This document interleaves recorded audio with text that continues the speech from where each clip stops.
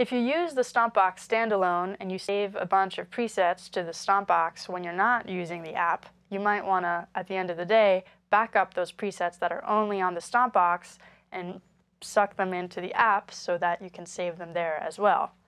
That's easy to do.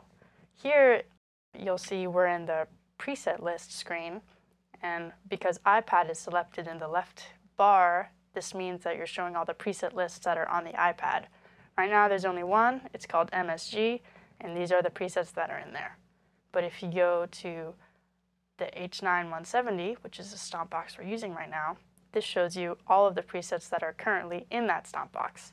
If you want to back all those presets up to the app, just go to the top and say Save to iPad. This will take a few minutes to upload all the presets from the Stompbox to the app. Once it's done backing up all of the presets from the Stompbox, it'll say Save Completed. Press OK.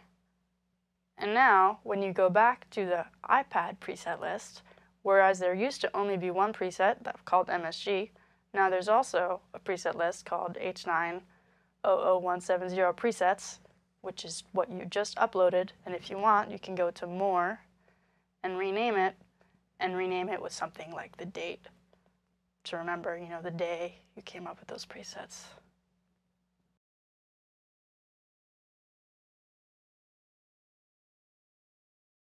And there you go.